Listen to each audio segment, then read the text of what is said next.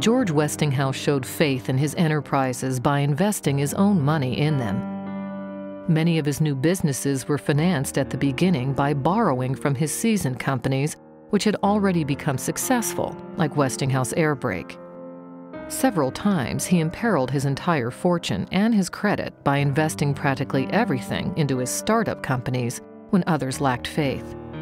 This meant he had more at risk, but the payout was higher if they succeeded.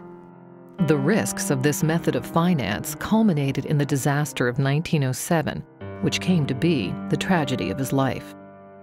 The Westinghouse enterprises had spread all over the world, and their requirements for working capital were immense. And when the widespread money crisis of 1907 arrived, his loans were called. Because he was fascinated in new projects, he borrowed a lot of money at the time, which was not his usual style. Like I say, he was sort of anti-banking, not sort of, he was. He didn't like to borrow money. He liked to generate investment out of his own profits. He had a dislike for bankers, and that would hurt him in the long run. But in the case of a lot of electrical projects like the Niagara Falls generating plant at the time, he was overextended in his electrical company, no question about it. J.P. Morgan up in New York had wanted to bring Westinghouse into an electrical trust with, at the time, General Electric. Westinghouse disliked trust and refused, and that put him at odds with Morgan. The bankers were very tough individuals.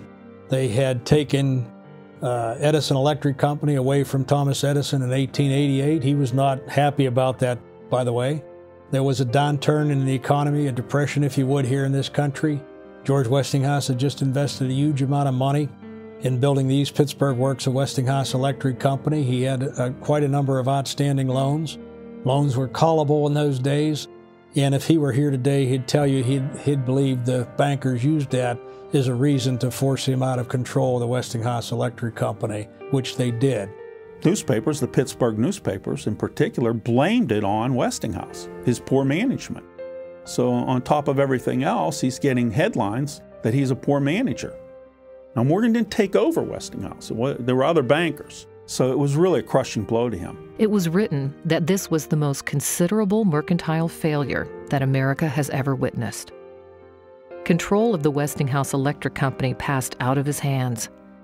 Ironically, his name remained as their greatest asset. The writer of his biography said that as he was riding with him one night, when passing the great works at East Pittsburgh, George turned his face towards the bleak hills on the other side of the way, with an expression so pathetic as to break one's heart.